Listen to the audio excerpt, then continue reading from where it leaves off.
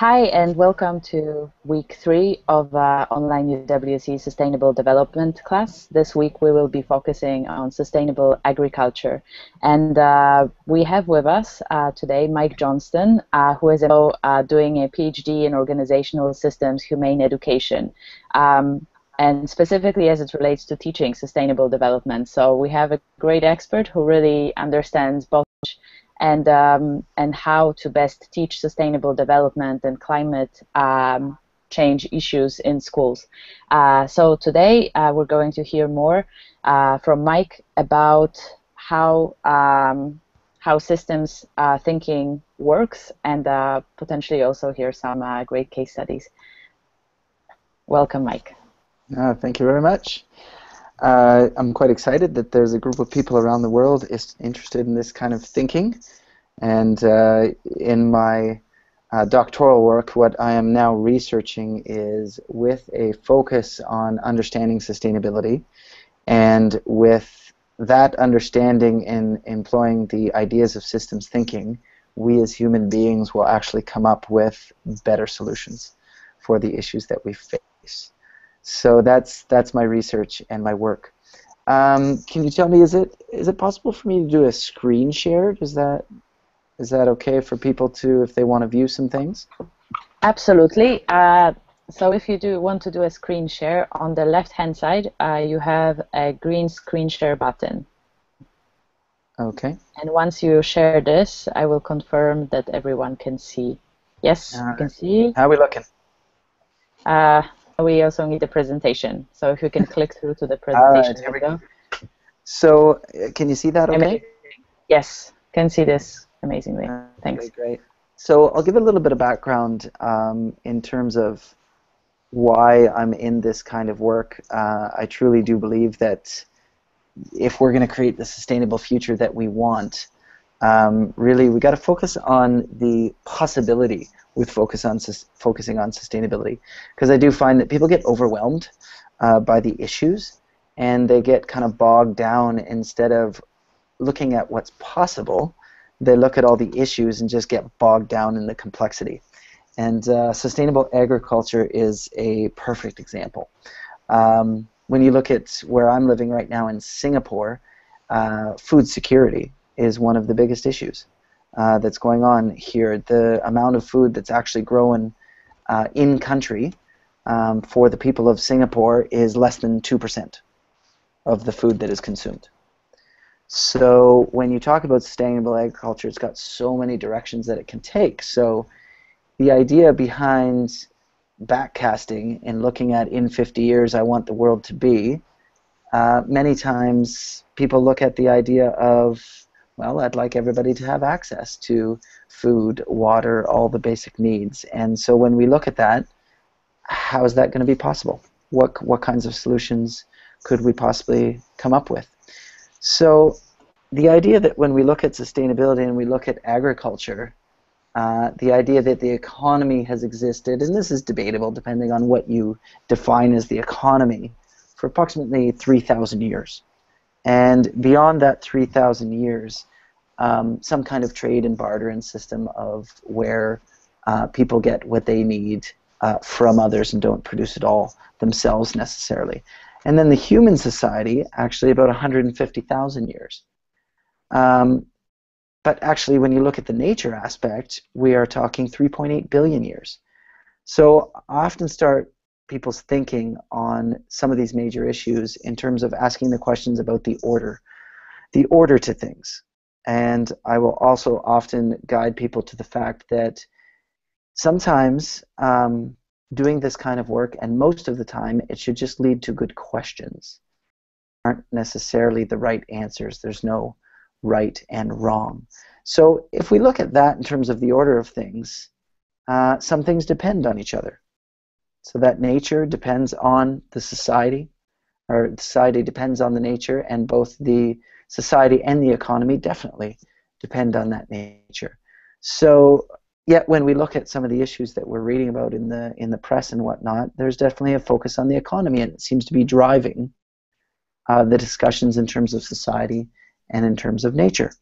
So for agriculture, our most fundamental needs in terms of food consumption, we tend to also put in this order.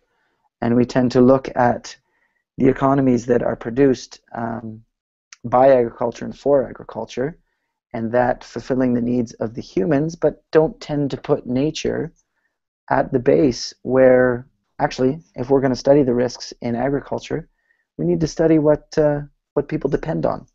And we depend on nature in order for those other things to exist. It's an exciting time.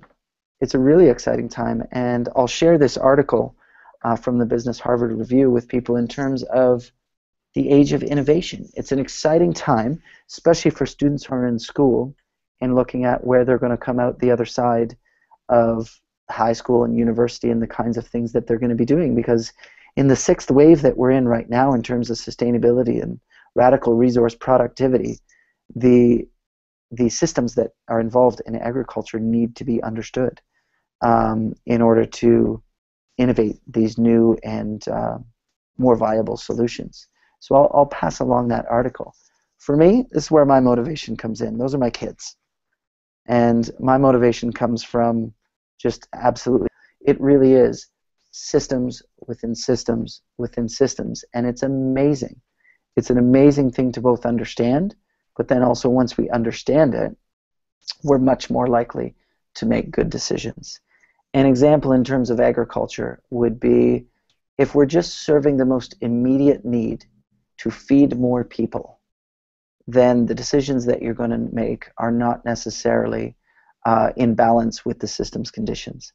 If you're looking at just focusing on GDP and you want to increase your productivity to boost your economy, again, you're not considering all the conditions you need to.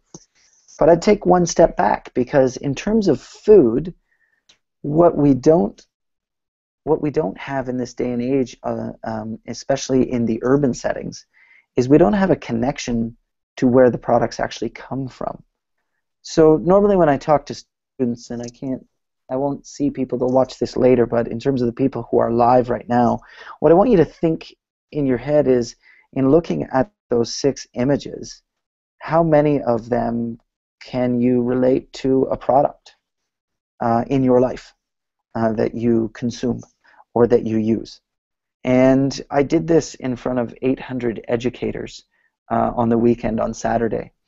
And I asked them to put up both their hands and say, okay, I want you to show how many of these 6 pictures you could name.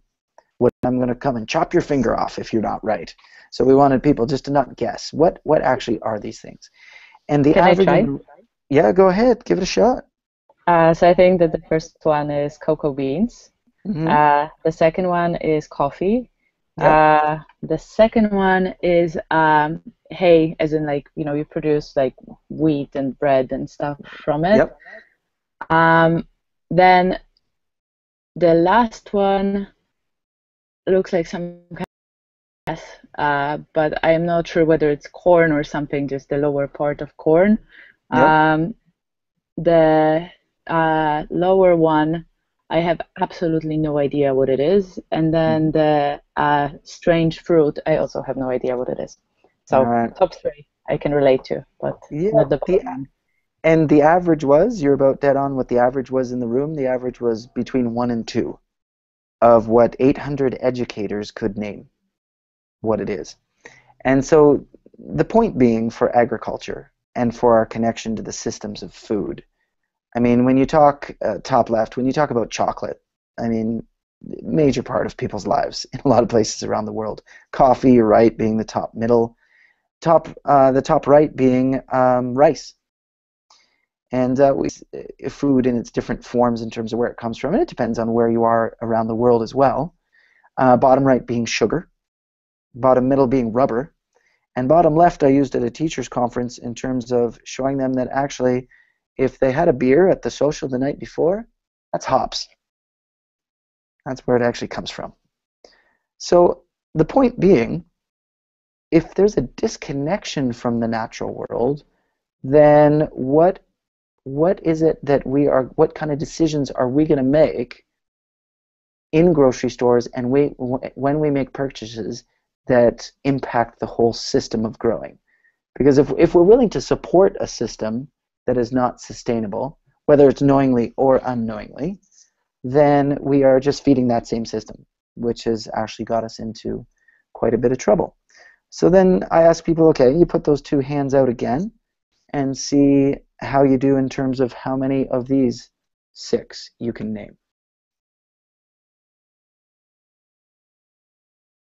And usually the reaction that gets Every single one of them. of course, and in a crowd of 800 people, it usually gets a reaction of, oh, they laugh, they're unsure, they're not sure how to feel about that, they're a little bit down about it. But I mean, that's our reality for food in terms of our connection to food. If anybody wants to look up, I recommend looking up a guy in the UK. He's doing something called Project Wild Thing. And Project Wild Thing is about connecting people to nature. And he was in the business of marketing, making a lot of money, making a good living. And then when he watched his own children in terms of how they were reacting and how they were not connecting to their natural world, how they didn't even want to go outside, he changed everything that he was doing, and he became someone who was going to use his marketing skills to market nature. So take a look at Project Wild Thing. It's an interesting one. So I work for a nonprofit company called Compass Education, and I'll provide the link to that for anybody who's interested. But the way that we talk about sustainability is in these 4 systems conditions: nature, economy, society, and well-being. And it's probably not very different from the traditional Venn diagram of sustainability that a lot of people work with.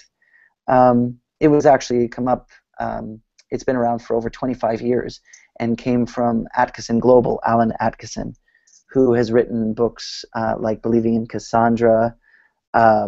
He wrote, his latest one is just a 47-page book called Sustainability is for Everyone. And it's actually a great book for people to read in terms of how to talk about sustainability. But work with organizations to achieve sustainability, what we realize is people don't understand sustainability. They believe that sustainability is the green team.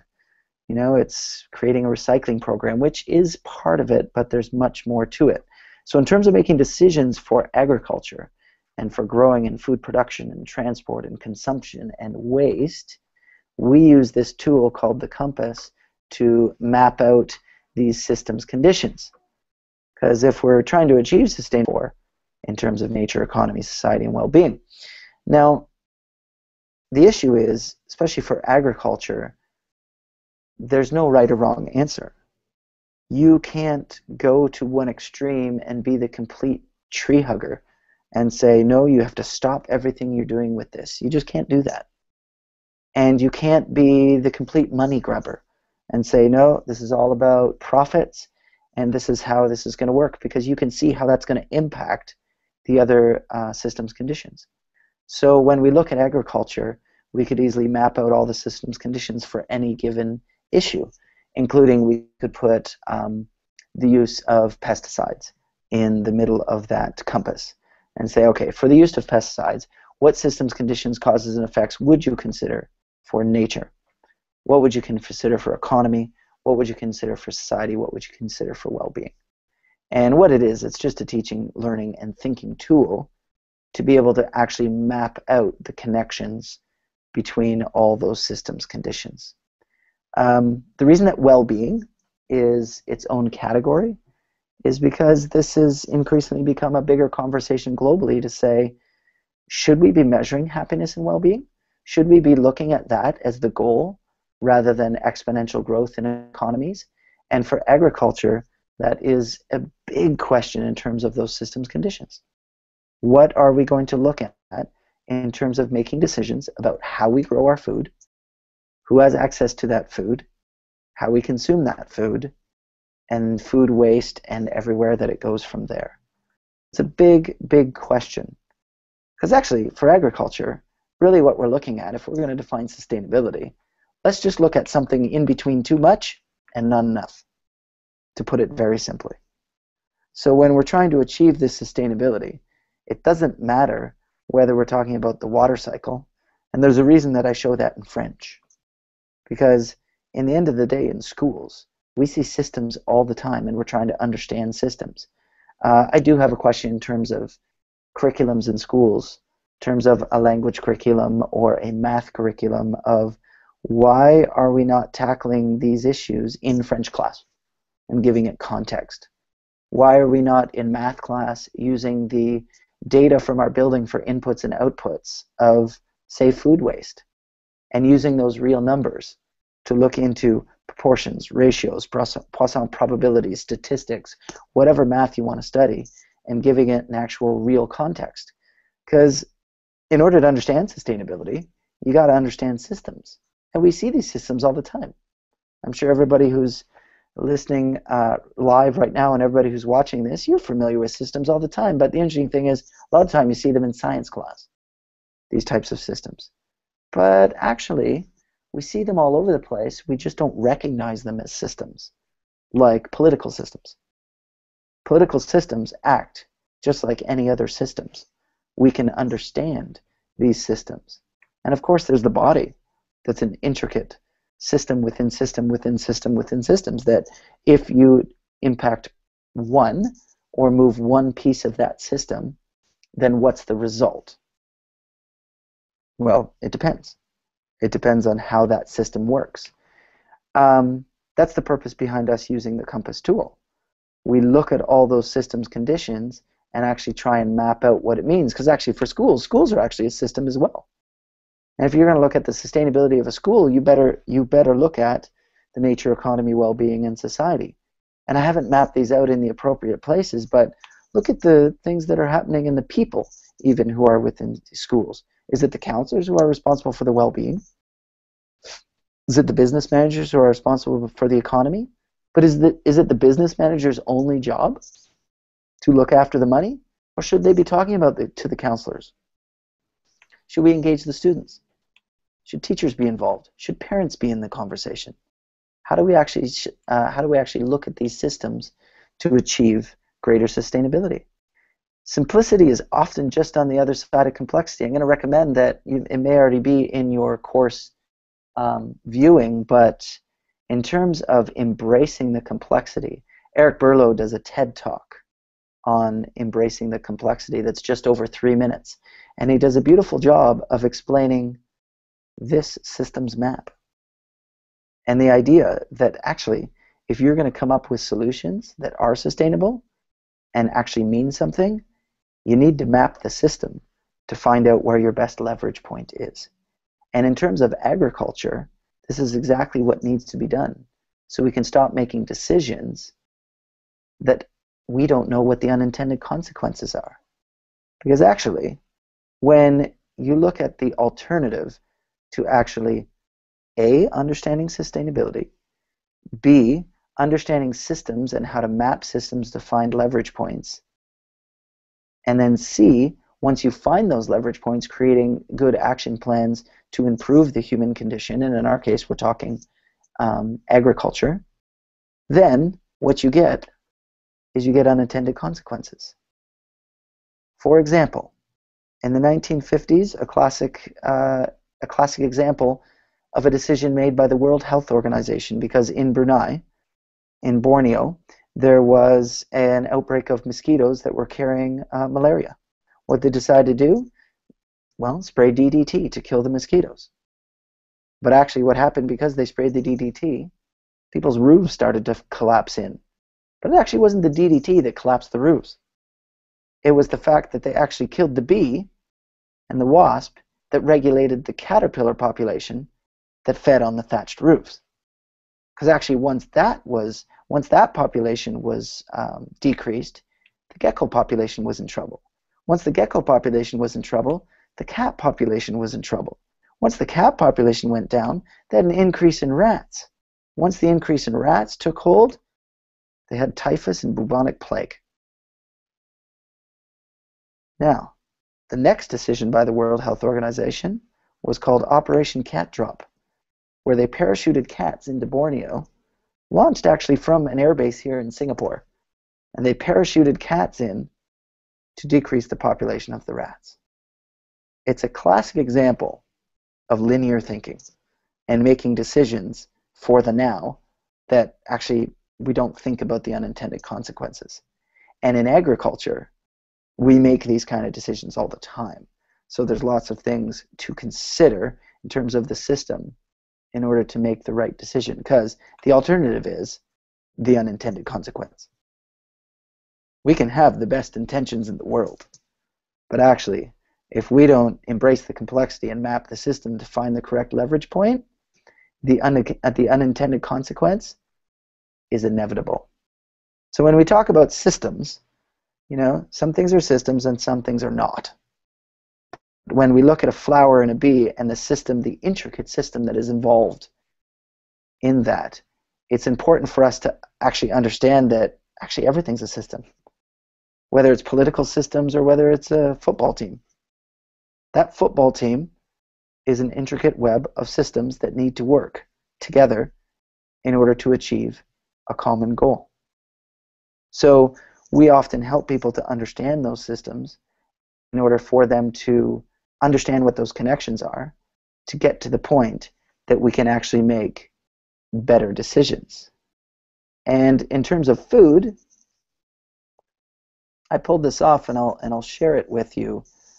In terms of rethinking food, this was a good way to actually look at some systems conditions in terms of what might you consider in terms of rethinking food to remake the world. And you can see what they've got in there. They've got ecosystems, governance, cultures, cities, economy, and then the types of things that you might consider to actually make better decisions as it pertains to agriculture and supplying enough food for people of this earth, and making sure that people aren't taking or getting more than their fair share, so that food waste is actually contributing to the problem when it actually should be contributing to the solution. So that's just a little intriguer to kind of get you thinking, because as we actually train people to play systems games to actually see connections, and then from those games we have people map out issues in their own community, and this would be a good opportunity to map out anything to do with food, agriculture, food security, whatever it might be, to consider the conditions to actually get to better questions. You can notice some of the questions on the right-hand side there. Does having a job outweigh the human rights being violated?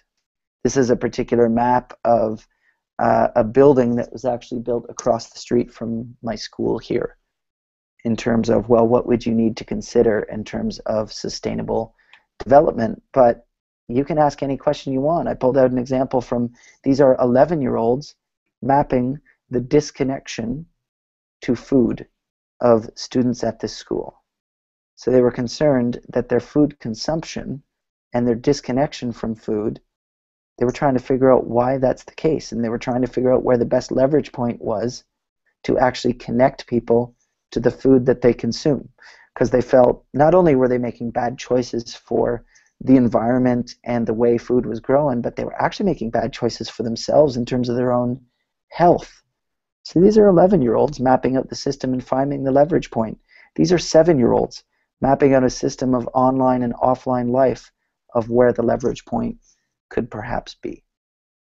And those are just some examples. In terms of climate change, you can do the same thing.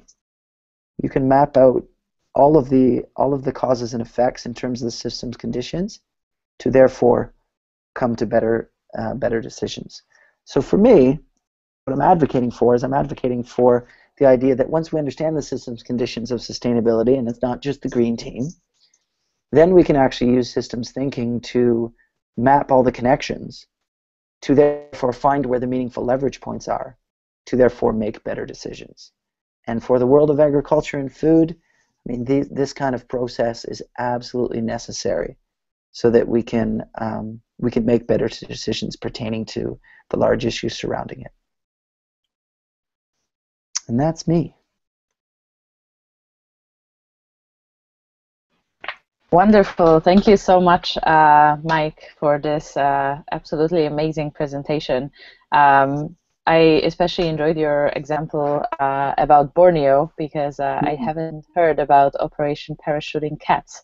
But of course, everything that you talked about was incredibly interesting, and I will definitely look up both Alan Atkinson and Eric Brullo and send those names along to the students as well. Great. So I have two questions for you, if you have a little bit of time. Yes, I do. And can I mention that if anybody wanted to get in touch with Compass Education, the nonprofit that we've started, certainly welcome to ask any questions about that. All those tools our tools for tackling sustainability and a sustainable future came from Alan Atkinson, and he essentially gave them to 9 of us who are in education globally and said, go change the world with them. Wonderful. So can we continue using them in the online Yes. UWC class then? Absolutely, and I'm happy to provide any further support with that. Okay, that sounds amazing. Sure. That's great news. Okay, so I have a controversial question first, because you mentioned we should never be bogged down by what's possible, and I think that just trying to stay within the range of things that are doable is important. So could you maybe clarify what you mean by that, and how is it possible to stay realistic and kind of grounded in reality, and at the same time push change forward? Yeah, that's a tricky one. The key, I think, is that teachers especially, and those who are trying to tackle sustainability, can really easily get overwhelmed by these really complex issues. And the key is I think, to embrace the complexity. To basically say, yeah, there is no really easy answer, and we've proven that as a human species. We've proven that over and over and over again, because we make quick decisions and solutions, and then we're absolutely inundated with unintended consequences. All right, and we're seeing that. We're seeing that in climate change. We're seeing that in the agriculture industry. We're seeing it all over the place. So it's about keeping that fine line between motivation and knowing that you have the power to actually make decisions to make a change, and understanding that, well, you need to do it in a way that's actually meaningful, because there's nothing worse than taking action without having the actual skills to do so. So I would recommend to any of the students or anybody who's trying to create change, there's really important background that you need to understand how to make change. If you're trying to change an organism, or an organization, you need to understand how organizations work. Because you could get really fired up about starting a recycling program at your school, for example. And we've all seen the examples where you're really fired up with a group, and then you go out to implement it, and it flops. And you're thinking to yourself, why don't people do this? Why can't they just put the stuff in the box? Why did the cleaners at my school throw my box out? There's a way to move forward with these kind of things, and what we're advocating for is that once you embrace this complexity and understand how to make connections in these systems, people will have a lot more skills to be able to choose the right leverage point. Because people get frustrated because they choose the wrong leverage point. And if you're going to choose the wrong leverage point over and over again, you may as well put a helmet on, because you're going to hit your head against the wall forever. So that's kind of my thoughts on how to do that. The motivation, these big issues, watch the Eric Berlow TED Talk, because he actually tackles going into Afghanistan and creating a different system in Afghanistan. You want to talk about a complex problem, and he tries to break it down, how to interject on that. Cool. And I completely am on board with how you think about this. And I guess how I like to think about it is that there's dark green and light green way to look at sustainability and environment and helping the world from that perspective. And the dark green guys are saying, okay, we're facing towards this apocalyptic world. Nothing is possible. It's too complex. 2017, where everything is going to blow up. We're doomed. And then the light green is yes, it's complicated, but we are pretty smart and we will figure it out. We just need to get started and just get on the things that we actually can have an impact on. And so that's great. However, I do have, because you bashed on the recycling project idea several times, so I wanted to ask another somewhat controversial question. So if not recycling in the schools, what do you think are the the best project that students can actually do to drive change. Because one of the things that the students are doing in this class is trying to implement a project in their community that works and that drives real change, whether it's in terms of awareness or actual real effects. Yeah, no, and it's not that I'm bashing on recycling programs. I think people often believe that sustainability is about the green movement. Mm-hmm. And what I'm advocating for is there's much more to it. Because if you actually don't consider the other systems conditions, you're not going to be successful and you're going to turn other people off. I think recycling, obviously, reduce, reuse, recycle. We all know that reduce is the king of those three, and that's actually the one that's going to have a much greater impact. Okay? So, but recycling also helps. So it's good. But the question being, if you got to find out whether recycling in your system is the biggest leverage point. And if it is the biggest leverage point, what are you going to do next? Because it's all about that plan of what comes next. If, for example, you know that recycling is going to have a positive impact on the sustainability of your community, great, go for it. But then the plan has to be in place in terms of how you're going to implement that. And too often that implementation phase, again, you go out into the greater community and they don't have the same understanding that you do. So they're not motivated. So the way that we talk about it in terms of using tools to do that, I'm wondering if anybody who's watching this live or anybody who is going to watch this later uses things like the iceberg model. Okay? So the iceberg model, something you're going to want to look up. The iceberg model, what it does is what you see above the surface in an iceberg is a very small portion of the iceberg itself. Okay? And there's lots of places you can find this out there on the web. So what we often do as human beings is we see what's above the water. So in terms of recycling, we see events and outcomes. Okay? And so we react to those events and outcomes. But actually what you need to do is you need to go below the surface. And when you actually go below the surface, you're going to find that once you figure out the behavior, the patterns of behavior of the people in the system, go one deeper and figure out how the systems work and the patterns, go one deeper and figure out people's mental model. Because oftentimes it's people's mental model that you need to change, not the event or the outcome. And I know anybody who's listened to this who's tried to put something in place, give you an example. Students on this campus tried to start a campaign of making sure students put their dishes away in the canteen because they were being slobs. I don't know, like this happens in schools all over the place. But it could be the same as an example for recycling. So at first, what did they do? Okay, let's put up signs to put your plates back. Let's put more teachers on duty. Let's have an assembly about it. All those things are above the surface of the iceberg.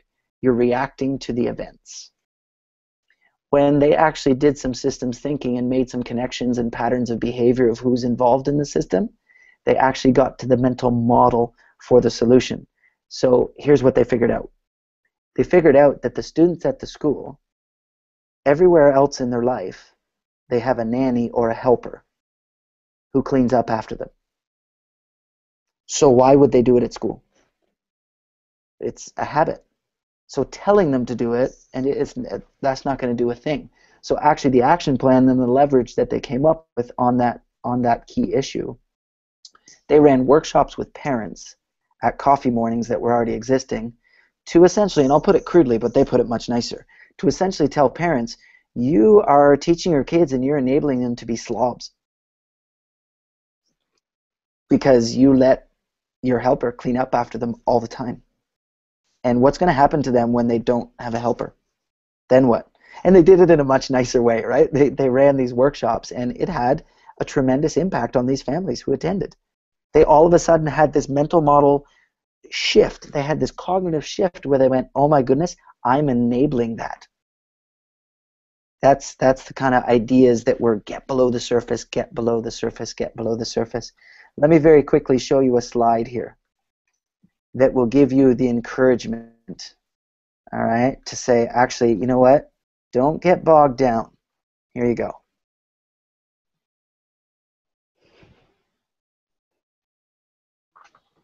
because the work that you are doing, the work that all these students are doing, it's so very important, the work that you are doing.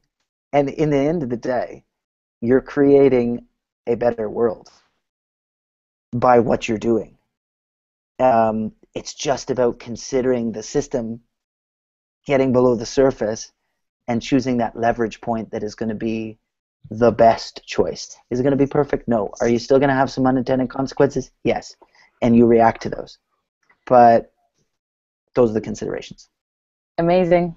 Thank you so much. And I think that that what you have just ended with ties really nicely with another lecture that we will have this week with a company called Fruta Feia, Yes. who actually are one of the coolest initiatives, I think, to fight with waste of food products, because what they realize that it's not as much me and you buying too much food and then leaving it in your fridge, though that of course is also important, but it's companies and supermarkets that do not want to buy fruit that does not look pretty. Yes.